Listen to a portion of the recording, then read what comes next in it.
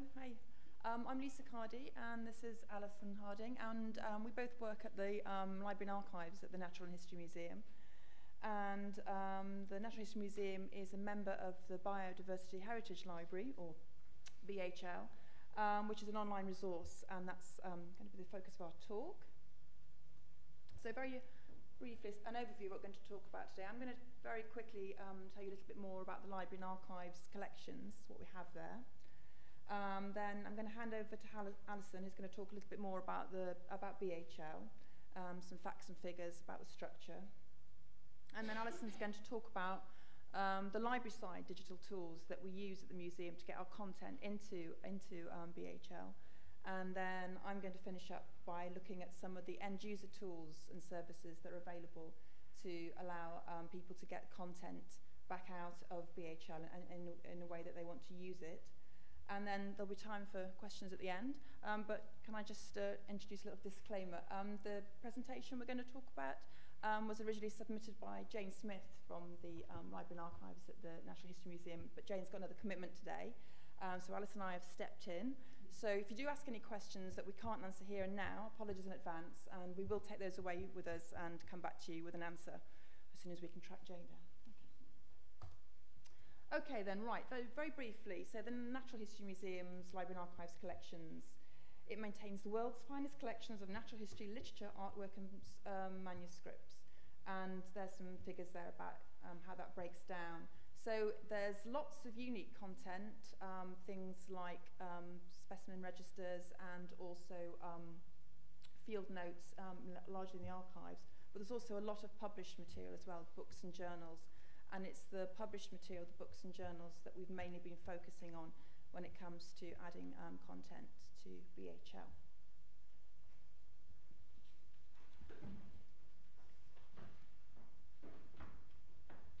So BHL is an open access digital library of taxonomic published literature, providing a single point of access for the professional and citizen scientists alike. And it goes back to 2005 when there was a meeting held at the Natural History Museum called Library and Laboratory, the Marriage of Research Data and Taxonomic Literature. And the thing about taxonomic literature is that it kind of lasts longer than other literature. In other words, you can go back to the 15th, 16th century to find your original material. And because of this, it tends to be geographically spread. So the mood at the time was that scanning costs were becoming reasonable and a kind of cooperation came into being. And in 2006, the BHL was formed, a consortium of 10 natural history libraries. So we have just reached the 10th anniversary this year. And the 10 member libraries has now morphed into 16 members, and you can see the list of people. It's mostly American, but we've got Australia, Mexico, there's ourselves in queue from this country. And we also have affiliates, and the difference is a kind of level of membership. Members pay more to be members, and they have greater access to data and decision making and all that kind of thing. There are also a large number of other content providers where they are not members or affiliates, but their content is absorbed into the system. I think the statistics are impressive. Over the 10 years, we have now more than 50 million pages, which we have taken into BHL. These are mostly out of copyright materials, but we also have almost 500 in copyright titles, which have been ingested with the permission of the license holder, and this is an area where we are hoping to expand our database. The Natural History Museum itself, in over the 10 years, has now taken in almost 4 million pages of our material, and this is over 1,000 titles and nearly 8,000 volumes. The graphs at the bottom just cover the last 4 years, and you see our data, the amount of material we're taking in is increasing.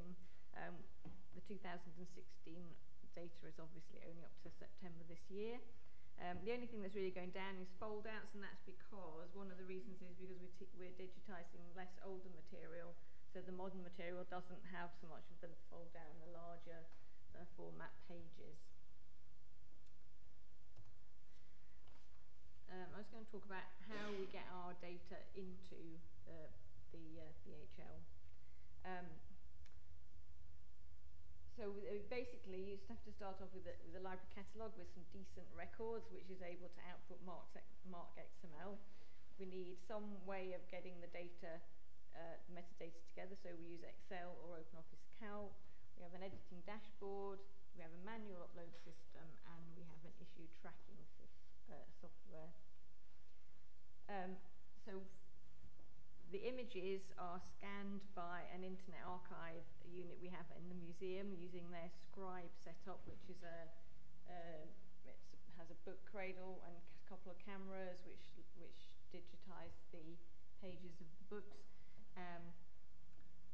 The images are loaded to the Internet Archive as JPEG 2000 files, and then we need to match our metadata with the images before they can be loaded. So for each volume that we load, we need the title metadata. Now the title metadata comes from our library catalogue using Z3950 fetch. And in order to match that with the images, we provide the scanning studio with a spreadsheet. There's a unique identifier for each title, which is what draws the data from the catalogue. We also have to give them the item level metadata. So this is most important for serial records. So you have one title, but you have multiple items going in there. And we have there are standards for how we describe titles. And then once the material is in BHL, each page needs some metadata, and that tends to be input by the Internet Archive technicians. So they will add page numbers, plate numbers, whether it's text or an illustration, where if it's the cover, that sort of thing. Once the material is in there, if everything's gone to plan, then it should just be correctly in BHL, but things don't always go to plan. Maybe the metadata isn't quite correct for the title. Maybe there are other reasons why we have to edit it. Things like if there are two partners scanning the same serial, there may be two records in there where we need to merge records and unpublish the duplicate. So we have this dashboard which we use. It also provides us with statistics and lists of material that we have loaded. The material is loaded weekly, so we can check each week what's gone up there. We can look at it and make sure that it's all correct and that doesn't need, hopefully, anything doing to it. There's some of our material, particularly large folio books or very delicate material that we cannot put through the Internet Archive scanning unit. They are a kind of mass scanning situation, whereas we sometimes have to take special care. So there is an online system developed by BHL called Macaw, and that does basically the same thing. We scan our material, but we have to load the metadata separately from the Internet Archive. So we have to download mark XML record from the catalogue and load it up and add our own page level data, which actually is extremely time consuming, so we don't do very much of that. And then just as a last thing, we have the issue tracking system. What happens is that a lot of our users will request material, or they will tell us that something is wrong, and similar things. And then we are able to go in there. We can tell them once their item has been scanned. We can go in and look and see what the corrections are needed, and that's when we go back, do the corrections, and hopefully everybody is happy. Back over to you. Okay, so I'm going to move on now to the tools that end users can use to get content out of BHL. And I just thought I'd set the scene, or let Charles Darwin set the scene by sort of illustrating why it's so important that people can get material out of BHL.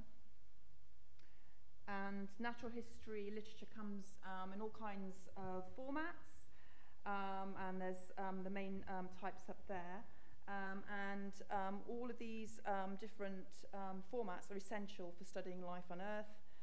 They allow scientists to understand how a species might have changed over time, and also understand how one species can be different in a different geographical zone. Unfortunately, historically, most of this literature has been only available to a very select number of libraries, and largely all of those are in the developed world. And this lack of access to literature forms a major obstacle to the efficiency and progress of scientific research, and it's what's known in natural sciences as the taxonomic impediment. Fortunately, BHL is changing all of this by providing open and free online access to library collections around the world. But it's not just about the access. Very importantly, BHL is also developing tools that allow end users to extract the data out of BHL and manipulate it and repurpose it however they want to. And so I'm going to just kind of highlight a few of the main sort of tools and services that are available for BHL users. So starting with API and data exports, BHL metadata can be freely exported through a variety of different APIs that are available for developers at the BHL website. And also there's a number of different data export options as well. And metadata also includes scientific names, which of course for natural scientists is extremely important. Another tool, reference management tools. It's possible to export citations into Mendeley, and also to download in BibTeX and also EndNote formats. BHL work with DOI DOI assignments, so that people can cite and track content, and it stays has permanence to it as well. It's possible to either download as PDFs entire volumes, or to customize those PDFs so that you only kind of take along particular parts of a volume, which of course if you're working in the field and you've got limited storage capacity is very important. Article indexing, so that not just titles of journals and books are indexed, but also the whole content, so that people can search everything else. It's possible to submit a scanning request to BHL, so that you can ask for a particular book or journal to be digitized and made available. And also recently implemented are altmetrics badges, so that people can track online citations using the altmetrics tab.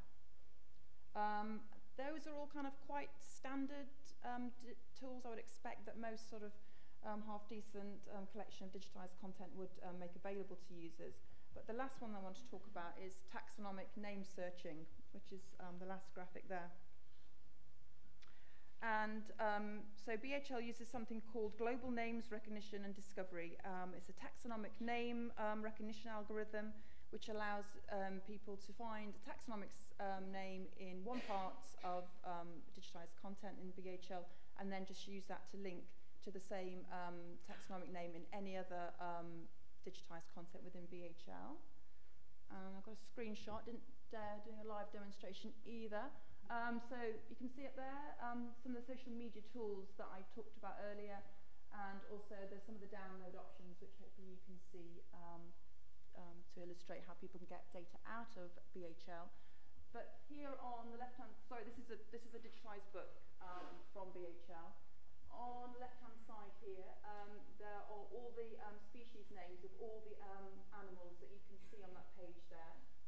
And if you just click on one of those, it takes you to the species bibliography, where you can either search within the same volume and jump to a page which also contains that species name, or you can jump to any other volume that's been digitized and is available in BHL. And that's what would have happened if we'd carried on clicking on that particular species. It takes you to another content. There are also a number of citizen science opportunities with BHL.